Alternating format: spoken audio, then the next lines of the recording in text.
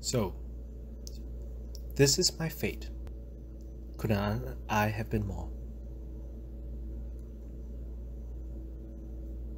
A photo series called Whispering Waste, read and written by Derek Ho. Tucked away behind the Wisconsin's Ho Chunk Casino lies a graveyard, not full of bodies, but trash. Here, at Dane County's 112 acres landfill, where we seek to hide away all that once served us, lies the trash we throw into the garbage bins daily. To put the scale of this facility into perspective, this landfill, when full, has an area of 85 football fields worth of trash, 11 stories high. Despite the behemoth scale of this site, it is currently estimated to be about 70% full, and is slated to be capped off within the next 5 to 10 years.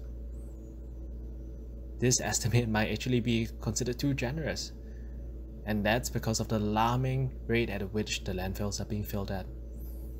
With the pandemic happening, there was a huge uptake in hand sanitizer bottles, disposable face masks, single-use takeout containers, and everything plastic.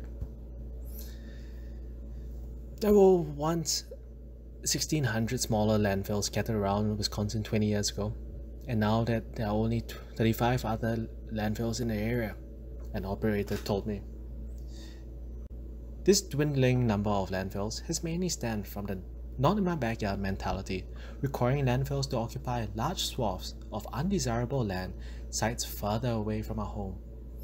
This distance from our home has lulled us into forgetting that our trash is an issue that can and already has affected the environment. Our environment. Of the trash that lands up in this film, 15% of the lot is plastic.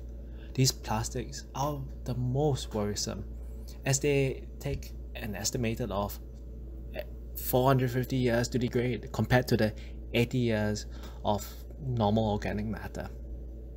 This persistent quality that has made plastics so desirable has actually made it deleterious for the natural environment. Unlike other organic matter, plastics don't decompose but fragment into smaller particles called microplastics, plastics smaller than 5 millimeters. And these microplastics can be found around the earth. In the deepest of trenches, the tallest of peaks, microplastics are there. It has been found in our water, food, crops, and unfortunately, even in our blood. These plastics can act as vectors for nasty pollutants like heavy metals and pharmaceutical drugs, transporting their toxicity to unsuspecting victims like you and me. So before all these plastic fragments turn into even smaller plastics, I decided to pay them a visit at the landfill with my trusty landfill guide, Roxanne, a sanitation engineer who has worked there since 2019. We had to take a 5-minute car ride around the fringes of the trash mountain, navigating mushy terrain which was previously non-existent. Soon, we reached a point where the car could not take us any further and had to continue up the hill on foot. My first reaction when I stepped on this soft, mushy carpet of trash was not the sense of awe of the scale of the trash mountain in front of me, nor the disorientation from the company of the thousands of seagulls around us. It was, in fact, this odd sense of tranquility. The synchronized team of heavy machinery buzzed away in conducted harmony. The tail spills, the double shove. Compactors compress over and over, coupled with the croons of the seagulls overhead and soft carpet of trash below. I felt as if I was at an artificial private beach, with tides of rubbish crashing into the land.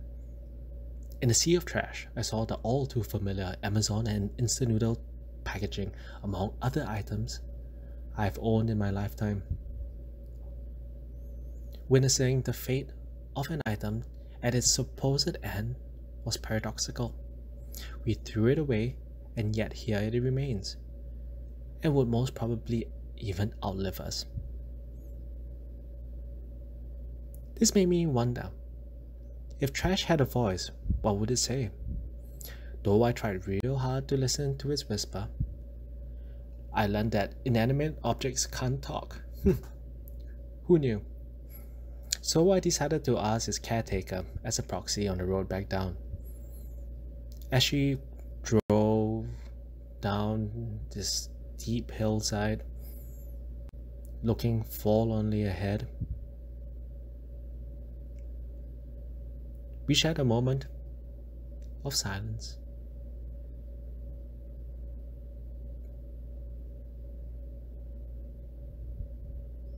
And replied, "So, this is my fate.